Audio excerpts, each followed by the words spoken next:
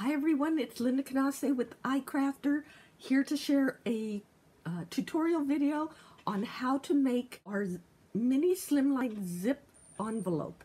And there's a little trick to it, but it's very easy and I think you'll enjoy it.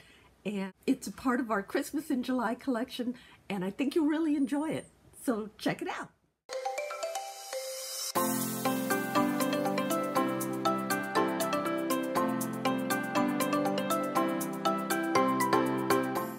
For this project, I am going to be making this mini slimline envelope, and I'm also going to be using our Fence Links stencil. And these pieces are all part of this set, and it has 12 dies. Adorably cute. There are some really fun pieces to this. So let me just show you one of the big feature about this zip envelope. First off, it's a mini slimline size. So if you make a mini slimline card, it will fit inside here, and what you want to do is embellish everything, and before you seal it up, you put your card in here, of course, but this one I've already opened, and you can see once you have your card inside and you seal this up, you will have a zip piece here that is one of those, like, you just pull it open and now the envelope is open and your card will fit in there. We're going to be doing some inking, so I have some Lawn Fawn inks. They're Wild Rose and Merman inks, and I'm using our iBrush blender brushes. First off, you can see that our stencil is larger than an average stencil. It is 5 inches, by 8.5 inches approximately. So you can make slimline cards with this, or regular A2 size cards, or variations in between. And this is our Fence Link stencil, which looks really odd. So I'm inking with that. And then I cut some heavier cardstock down to 4.5 and then 8.5. So I have 2 pieces of that. I'm going to ink it before I cut it, just so I can also show you the trick of die cutting the die. That's a little bit tricky. So I'm going to just line up the card, or my cardstock, with the back of this. And this is perfect for starting off the first coat. And you'll see you'll do a couple of coats. So I'm just attaching it down with some washi tape. Okay. So I'm going to use the Wild Rose color to add the background. And this is kind of a trick with our Fence Link stencil. Now, it's a little sticky because I already, on another project, had put some pixie spray. I'm going to try to stay towards the center because I still have to die cut this. But with it down like this, I'm going to try to do a pattern, probably in this area, let it fade off, and a pattern somewhere over here and let it fade off, because in here's where the address label is going to be, so I'm thinking ahead on that. And so this is going to be the first coat, so I want it a little bit lighter. Okay. So I'm going to be using the same 2 coats of the same color because I want it to be kind of like a shadow. And again, I'm just doing a light coat there. Okay, so let's take a look at that. Okay, so you can see that you're getting this odd kind of pattern there. So now what you want to do is remove that. Now we could either take a baby wipe, or I just have a damp paper towel ready to go. And I'm just going to clean off this. So now this is the way we had it on originally. What we're going to do for the second coat, we're going to turn it like a page. Okay. And then before it was in the top right corner, we're going to shift it up. And we are going to align this so that everything that was pink that we inked the first time is now going to be covered over. Can you see that? So if I moved it down, you could see some pink showing over here. but if you align it correctly, it will cover everything that we did before and now be ready for the second coat. And the more accurately you do this, the more accurately it'll look when you're done.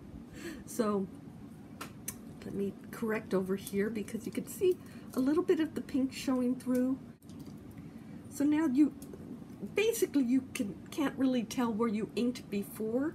So let me go ahead and do the second coat. And now what I'm going to do is do this a little bit of a heavier inking. So I'm using the same pink, and I know I'm in this corner, so I'm going to start inking, but a little bit heavier. I'm going to stay in one area and ink a little bit more so it stays nice and more concentrated color. But I'm going to move it out. The other thing too is you can also do this with 2 different shades of ink, but I do recommend that you use shades of the same color. It doesn't look as effective because this is basically, the stencil is showing highlights and shadows of the chain link idea.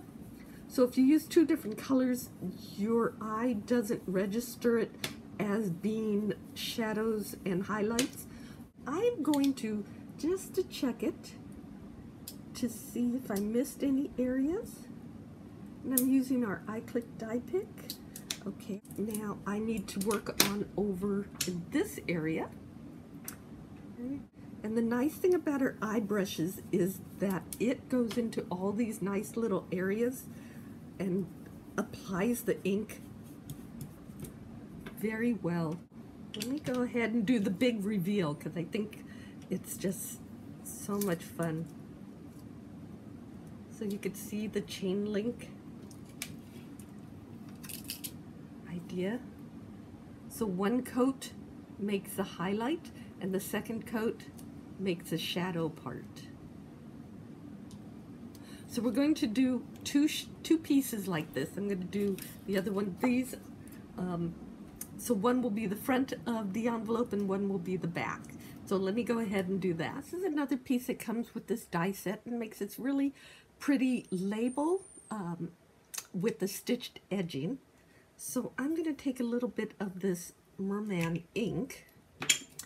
I'm just going to add a little color to the edge. So I determined that this will be the front and this will be the back. So this is the part that will have the zip piece. So let me set the front aside. And when you do the back, you want the glue tab on top there. So we're going to place it just like that. And then you have this other piece, which is the actual zipper part. You can see that in there. And what that does, it fits right in there. So let me go ahead and get my machine.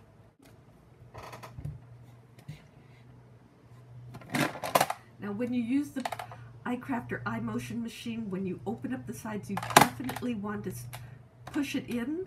And when you close it up, you would pull it out like that and fold it up. So this will be coming out soon and we're really excited about it. So that is our iMotion machine that will be out soon. And then it comes with the cutting deck, and there's an adapter, but we won't need it if we're using our Pro deck.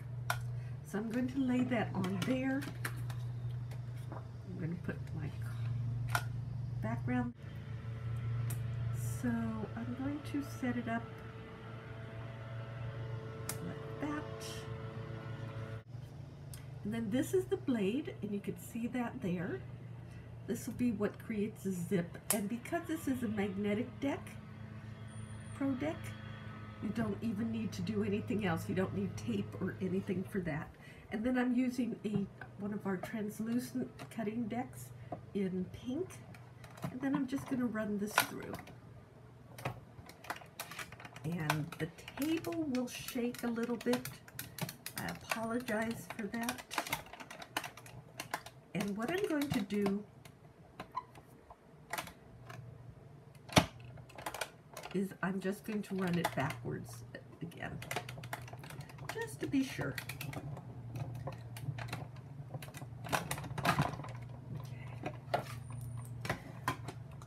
So what you get is that comes off. And you can see you have this zipper pattern now. And I want to point out too, look at that pro deck. No wrinkles, you can barely see anything where you cut just now. So I'm going to go ahead and show you how to do the front side now. Now this is the piece I'm going to use, the other piece we had, and this time to do the front of the card. And this is where it gets a little, you have to do a couple steps on this, is that instead of cutting on this side, we're going to cut on the back side.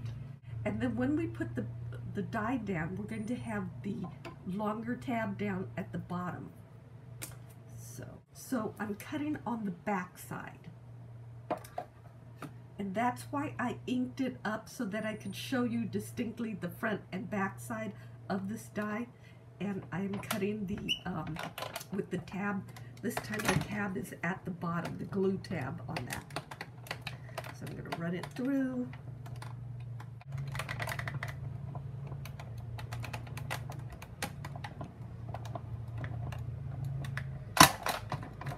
Okay.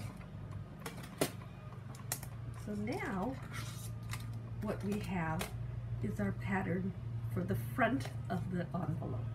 Okay, so now you have these two pieces, and you have the back, which has a zip part, and then you have the front, which is plain.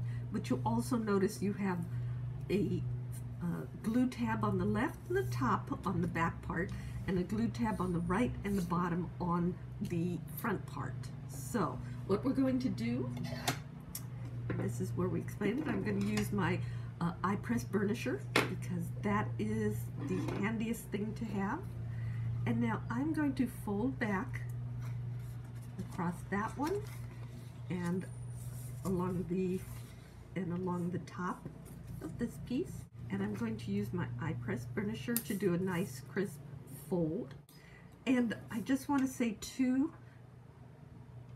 that you also want to have whatever you're going to insert in this envelope ready to go, the card or whatever, because once you seal it up, it's sealed. You can't open it and put something in. It's not like,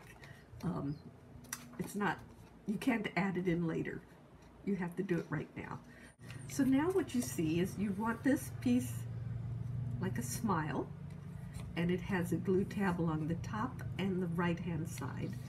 And this one, which is the front of the envelope, and it has the glue tab, what would be the left hand side and the bottom. So you can see you will have all four sides now will have a glue tab. And the easiest way I found to do this, to adhere them together, is to start off with the shortest side. Okay?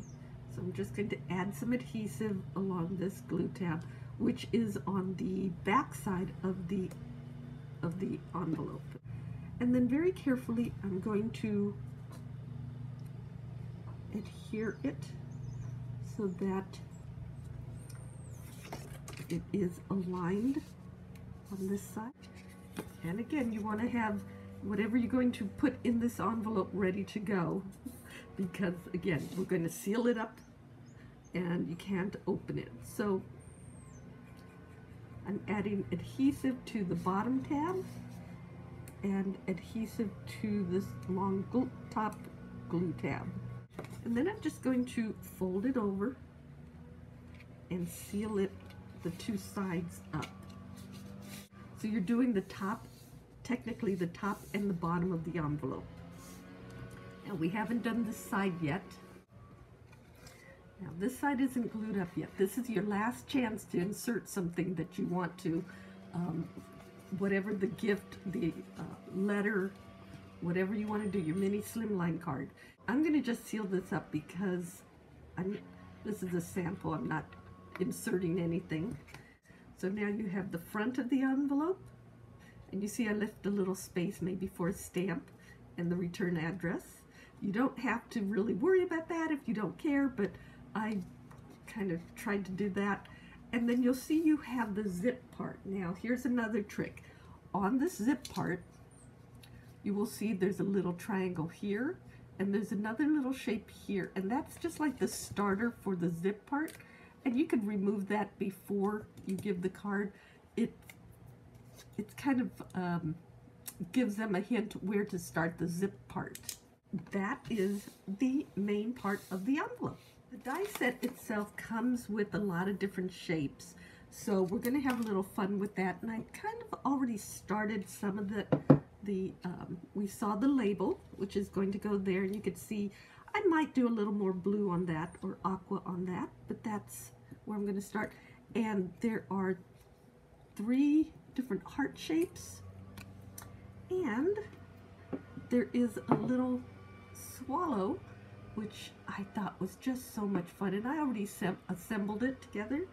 It also comes with the words "deliver to," and then the 3 hearts.